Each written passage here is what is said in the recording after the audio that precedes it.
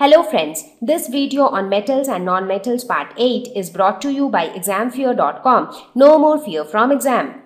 So now it is time that we talk about the chemical properties of metals, because in physical properties we just spoke about the appearance, the external properties, the external behavior of metals and non-metals. Now we will see that how these metals react when they come in contact with some other chemical substance. So how that reaction happens and how those reactions are different in metals and non-metals. So that is what we are going to discuss in chemical properties of metals. So first of all, let us talk about how metals react with oxygen. Now where is oxygen present? Oxygen is present in the air. So if the metal is exposed to air, it should react with oxygen. So let us see how exactly it happens. Now almost all metals combine with oxygen to form metal oxides.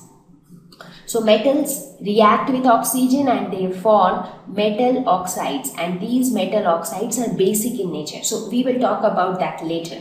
Now let us look at some of the chemical reactions. So let us see how different metals react with oxygen.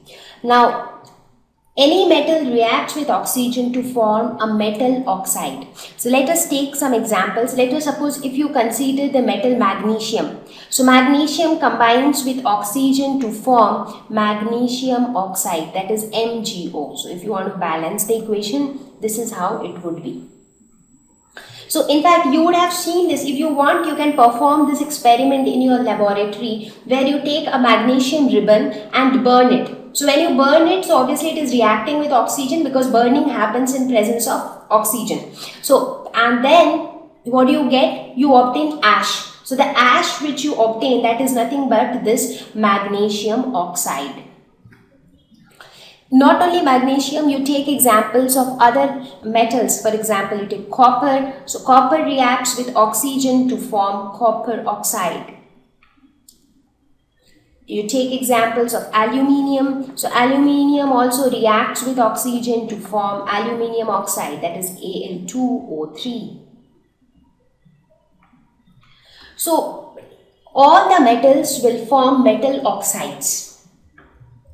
In fact, formation of this metal oxides can be evidently seen as well. So let us take the example of rusting. Have you ever seen that when any object which is made up of iron is kept outside, exposed to air and water for a long time?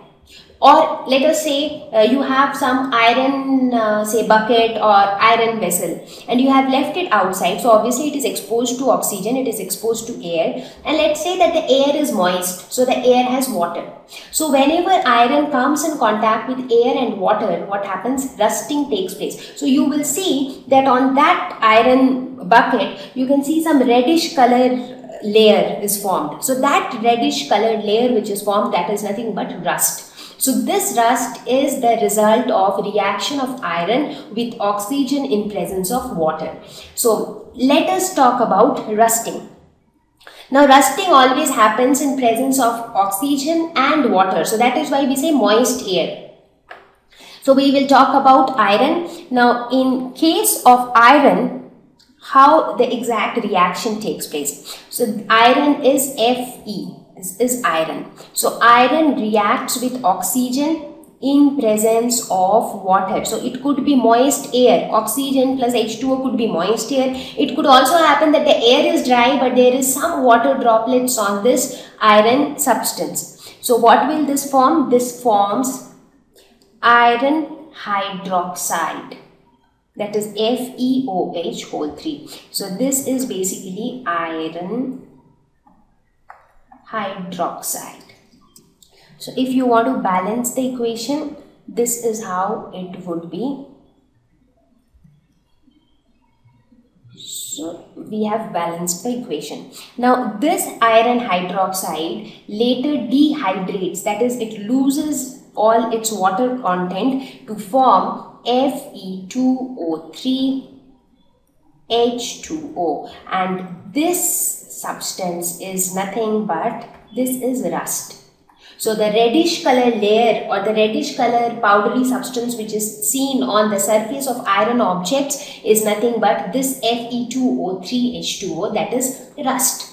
So this is how rusting of iron takes place. And do you know, you would have seen this kind of rust in case of bridges and all. Bridges are made up of iron. So you'll see the corner of the bridges, they get rusted when it becomes quite old, because it has been exposed to air and water for a very long time. Now in order to prevent rusting, these days there is a protective layer on top of iron of another metal which does not form rust.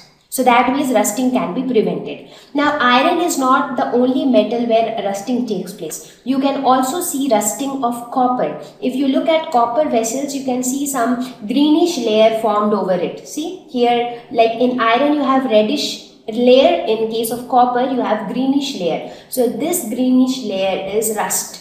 So this rusting of copper is due to the formation of copper hydroxide in presence of oxygen and water. So let us see how the reaction takes place in case of copper. Copper reacts with water, carbon dioxide plus oxygen. So this basically represents moist air. So that means the air has moisture in it.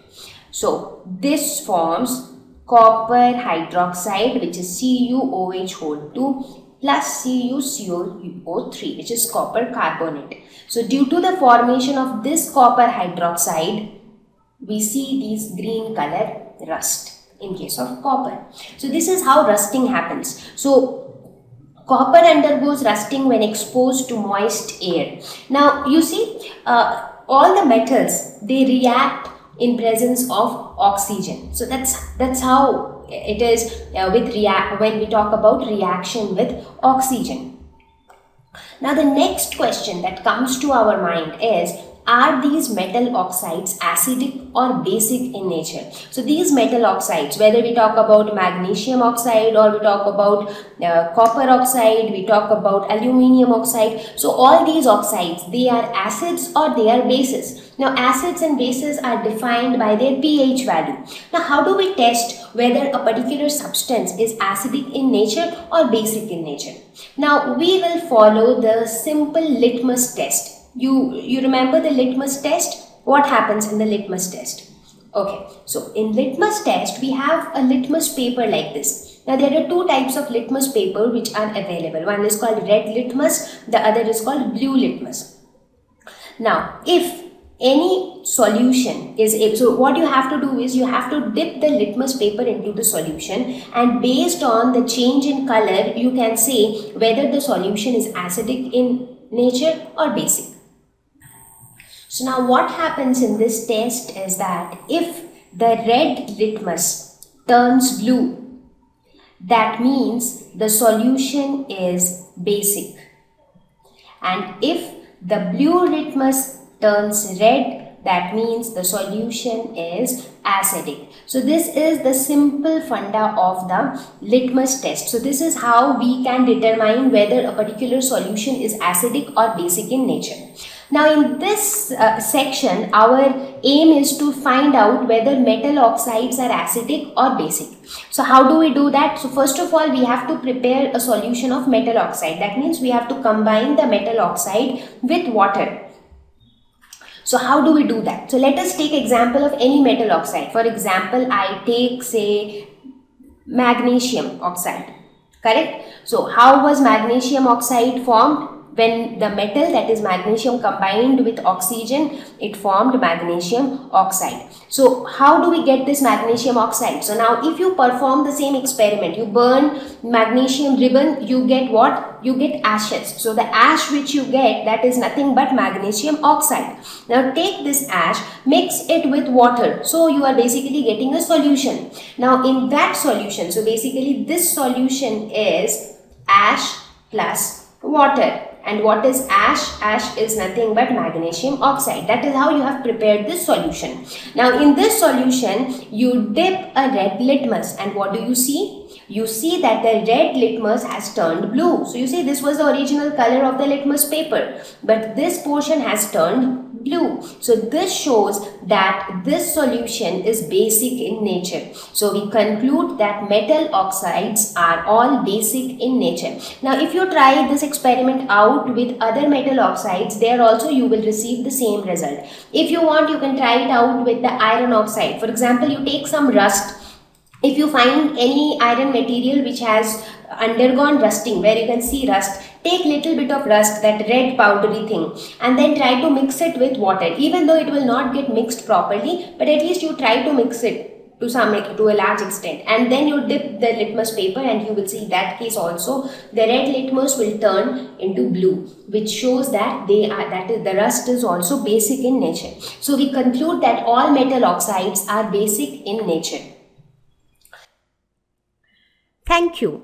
Please visit www.examfear.com to watch more educational videos with a better experience. Please do not forget to like and subscribe to our YouTube channel for latest updates. Thank you once again.